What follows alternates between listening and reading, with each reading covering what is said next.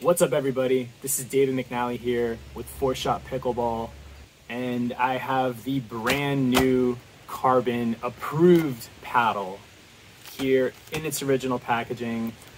We're gonna do a video where I unbox it and compare it with the Generation 2 CRBN and the Generation 3 CRBN. So let's get right into it. It took about a couple of weeks for this paddle to come. Got a receipt here. I did do option 2, meaning that I bought a brand new paddle for $60 and I'm keeping my old paddle here as a practice paddle. Comes with the paddle case. We're gonna toss that off to the side. And my first impression is it looks very, very similar, almost identical. I did get the white face as opposed to the black on black, just to differentiate the two so I don't confuse them. We're gonna do a little bit of like a kind of a bro science test here where I just get an impression of what I think the grit is relatively. Wow, I will say that this face feels a lot less gritty than the Generation 2 here. Wow, that feels a lot less gritty. It definitely still has grit. It's just kind of more uniform and yeah, just honestly less gritty. I'm going to weigh it just to see how much it is. Zeroed. This is the Generation 2. It comes in at 8.0 ounces exactly. This is coming in at exactly 8.0 ounces. So identical weight. Do have that serial number here signifying that it is USA approved. I even got out the old trusty Electrum, the last paddle I was using, and I'm comparing it with the grit that I'm feeling. I mean, can you guys even just hear that? How much more like high pitched that sounds and louder it is compared to this CRBN.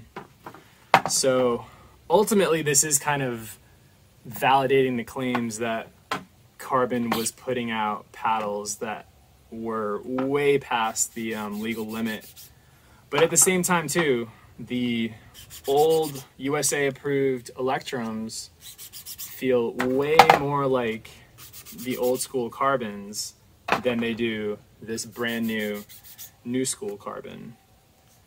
And if anything, you would think that these two paddles have had a lot of wear and tear, like months of like regular playing, and they feel a lot more gritty than this face. So we'll have to go out tonight and see. I am gonna weight the bottom of this paddle like I do my current playing paddle, and we'll see how it goes. Thank you.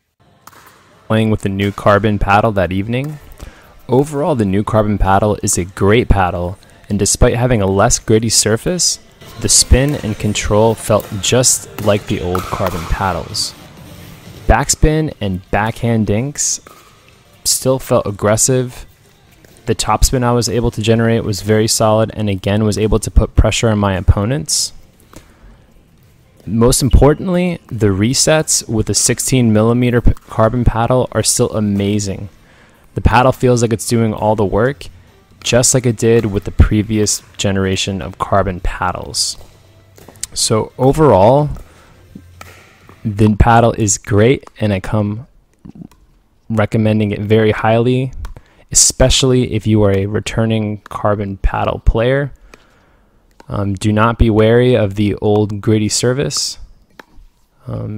Use this video as a resource to inform your decision, but if you ask me, keep playing with the CRBN. Here are some other highlight points that I'm showcasing to demonstrate the playability of the paddle.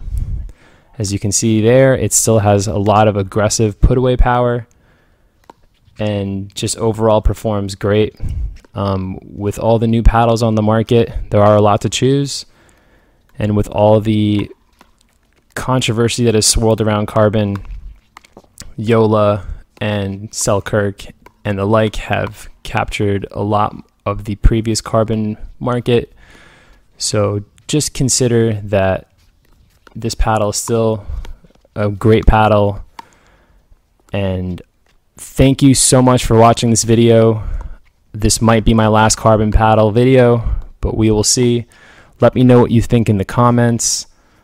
Please shoot me a like, subscribe to the channel, and until next time, keep pickling, my friends.